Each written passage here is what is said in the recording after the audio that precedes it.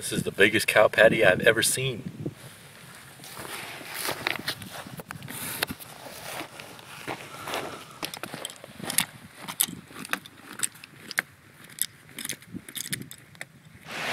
I'm at the exact same spot that I was yesterday. I had to come back up here. And honestly, I'm kind of reluctant to make this video because if you guys see this underwater footage that hopefully I get, you're gonna catch a lot more fish, a lot more lingcod, which means there's gonna be a lot less for me.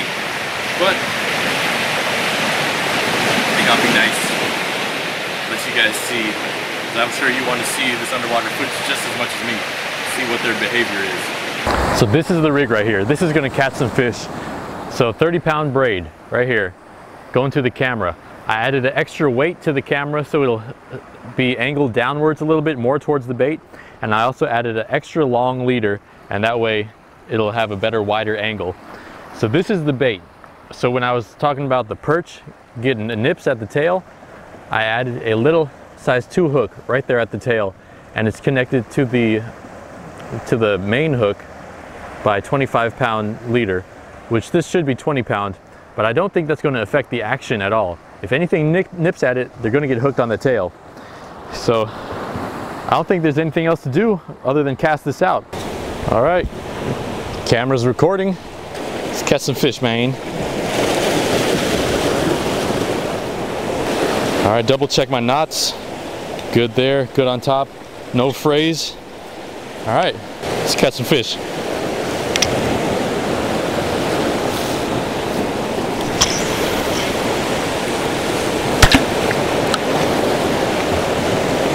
All right, well, let's see. My drag is set tight. I'm just going to do a pretty fast retrieve this first one. The hook is on top of that swim bait, so if it gets snagged on top of a rock, hopefully it doesn't get snagged on something. The only bad thing is if I cross some seaweed, but it really doesn't look like there's too much kelp over here. So I'm going to give you the underwater commentary right now. Hopefully that camera with that extra weight is getting a good angle of that swim bait swimming. I'm just doing a constant retrieve. Hopefully a lingcod sees it, comes up and snaps at it. Look how slow my retrieve is. And that's because I'm higher than the bait and this camera kind of floats. Uh-oh. Uh-oh. I'm snagged, bro. My camera's snagged. Uh-oh. This is not a good look. Oh, shoot. Oh, got it off. Oh my goodness. That was crazy.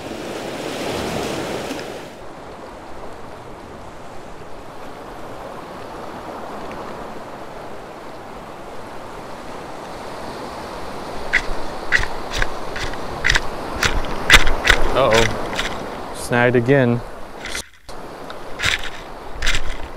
I got lucky with the first one. I don't know if I can get lucky with this one. This is dangerous rock fishing right here. Gotta try to save the camera from this angle. Oh no.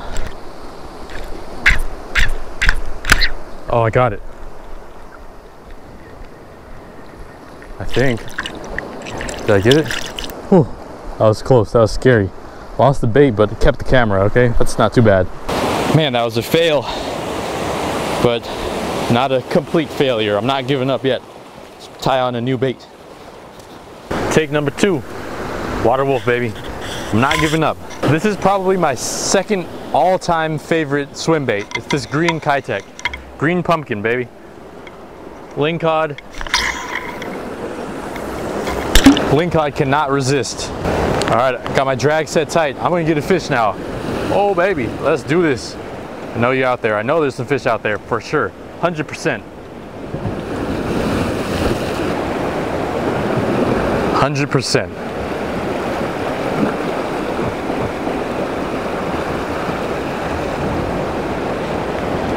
Ooh, that felt kind of fishy. Might have just been a rock though. Ooh, that felt kind of fishy too right there. If he comes back for it, I'm going to set the hook on him.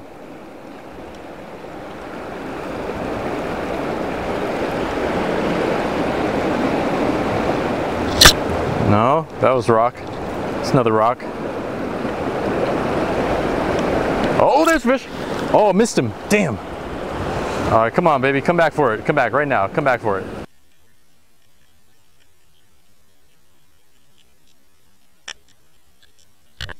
Told you, this is my favorite swim bait for a reason. It gets bit a lot. That was the first cast too, baby. Come on, man, let's get one now. Let it sink to the bottom. I think I got this. The only thing I don't have is how to set the hook on him. It feels weird with that big camera on there. I think I just got to do it the same way. Just let there be a little bit of weight and then just rip its lips off. Or try to, at least. If there was ever a chance to get one, it's on this cast. Perfect spot. I got bit right here and I cast it even farther from standing up here. All right, we're on the bottom. It's a super slow retrieve, man. Super, super slow. Of course, you'd probably be going about double this speed without a camera.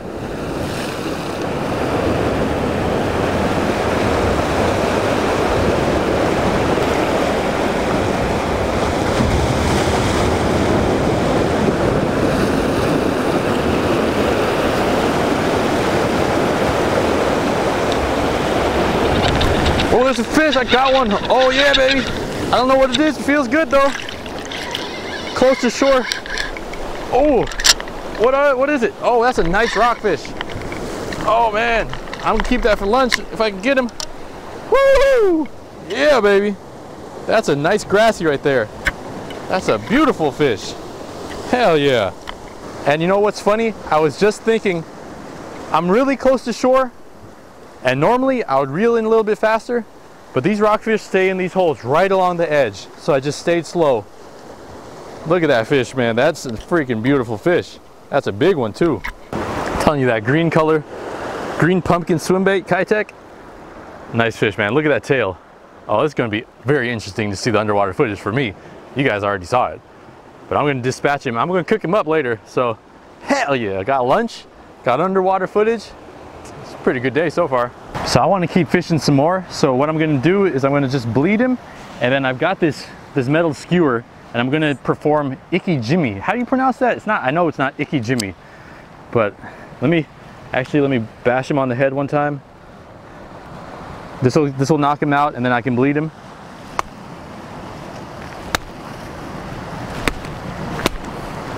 Just make sure that you can tell he's out. Look at him shivering a little bit. You know for sure he's out cold. So now, beautiful fish, man. So beautiful. Just gonna cut right in front of his heart, right here. And you can see his heart right there. Squirting water out, squirting blood out, I mean. Now, what most people normally would do is they would just bleed this out, throw it in the cooler. But what I'm gonna do with this skewer, there's a little hole. I think that was it. Pretty sure that was the hole. There's a little hole in the spinal cord. You stick a wire through it, and that stops rigor mortis. That stops any hormones from going from the blood or whatever into the meat. So you do that, and that way you stop the extra chemicals that you wouldn't want. And actually, you know what? Just for this guy, service of this guy, his beating heart, CJ, this for you.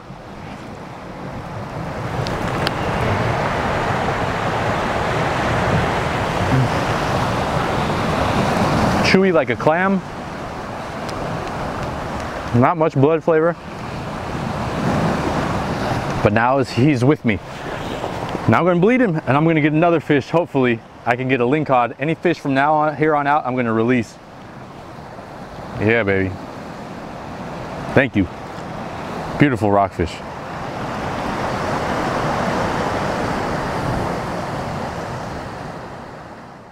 Oh man, I like this spot. David, thank you for showing me the spot again, man. CJ, you a beast eating that lingcod heart. Personally, I just think that the fish like this green color better. It mimics more of a kelp greenling, one of the kelp fish. I got a lot more confidence in the green and black, the darker colors for some reason over here in NorCal. I think those are the best colors you can choose. Even like a dark blue and black, that's really, really good too. I got a good feeling about this.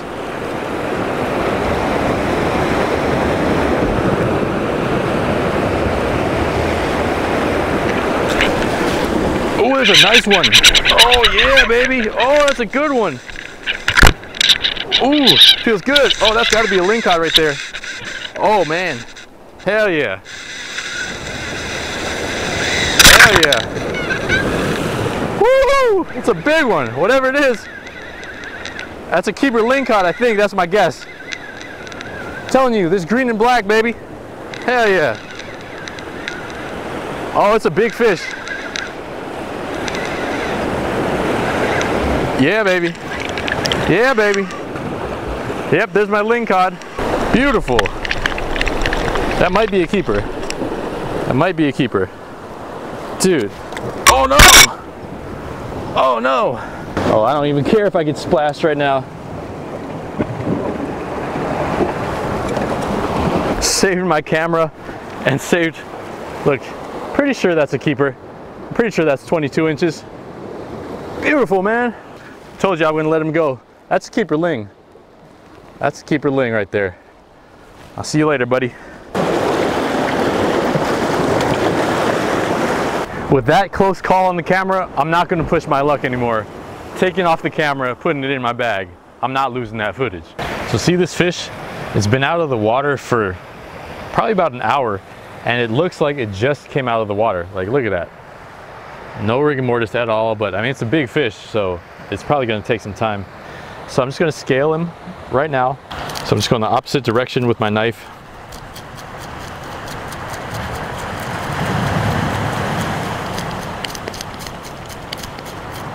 All right, 95% of the scales are off. If some stay on there, it doesn't really matter. I'm gonna do both sides because you know what? People tell me, don't do the same recipe all the time. And yeah, I'll admit, I gotta do some more recipes, but today I'm just hungry.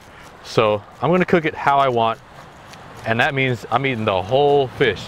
I got 2 avocados and you know what else I got, and I'm gonna do it how I do it. So like I said, don't worry about getting all the scales off. I mean, just do the best job you can. If you eat the scales, some scales, it's not gonna harm you. They're not harmful, and they don't taste too bad with a little bit of butter.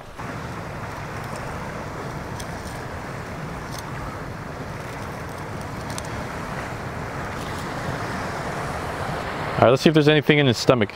No, just his stomach lining, that's it. Huh. He was a hungry, hungry fish. I actually forgot my salt and pepper. So I'm gonna cook it a different way than normal. I'm gonna use some salt water from the ocean and boil that water. Let's get that to a rolling boil first. And now with my fish, I'm gonna just cut it into chunks.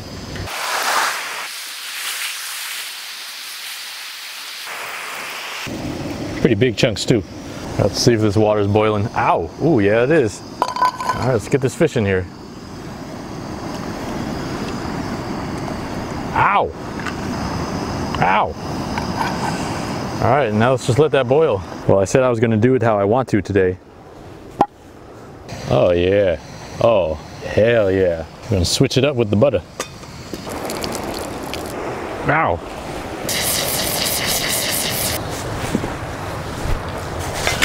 Oh my gosh. Did you see that? Holy moly. I lost almost all my butter. No! Oh, I still got a stick left. Oh, I saved a little sliver. All right, let's heat that up. Damn, it's my favorite part too. Ah, so we got the butter in here. Fish is cooked all the way. All I'm gonna do now is just heat that butter up a little bit, give the fish a nice little bit of a brown. Really don't need to. Fish is cooked completely. Mmm. And it's salty because of the salt water. That's all you need. The ocean.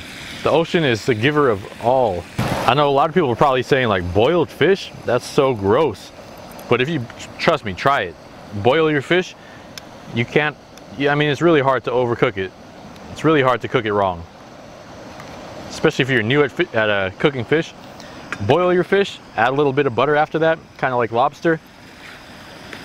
Damn, it's bomb. So I'm just gonna make sure this doesn't fall over. Eat it with my avocado. Perfect ketogenic meal right there. No carbs, just fat and protein. Damn, this is gonna be good. Hell yeah, baby. Try that out next time. Boil some fish and then put it in some butter. Or just dip it in butter after. Cook it in salt water too. Hell yeah, holy moly. Like, it doesn't look like much. It's just some white meat, but damn is that good. So I'm not gonna bore you watching me eat. I'm just gonna eat, and then I'm gonna fish some more.